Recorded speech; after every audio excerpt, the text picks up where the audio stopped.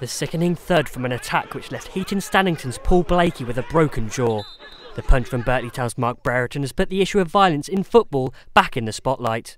We've come down to Sunderland West End v Bolton in the Wearside League to find out if violence is still a problem.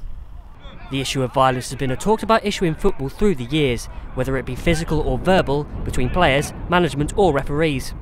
Sunderland West End assistant manager Gary Gettins says although there are isolated incidents, it isn't a huge issue.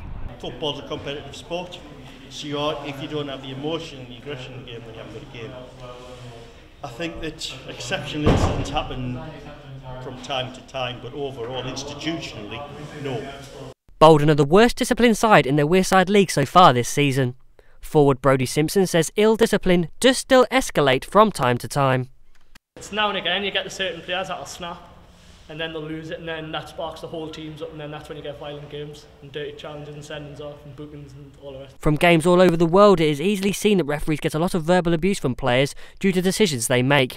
I spoke to referee Stephen Burkett to see if he thinks violence is a problem for him and other officials. It can be a problem. It depends on the game, depends on the profile of fixtures, it depends on the clubs, how close they are to each other, whether it's derbies or not. Lots of factors can cause violence and ill discipline in the game. It's a factor, it's there, it's just got to be managed. And even though violence in football isn't seen every week, violence may still have its place in football from time to time, whether we like it or not.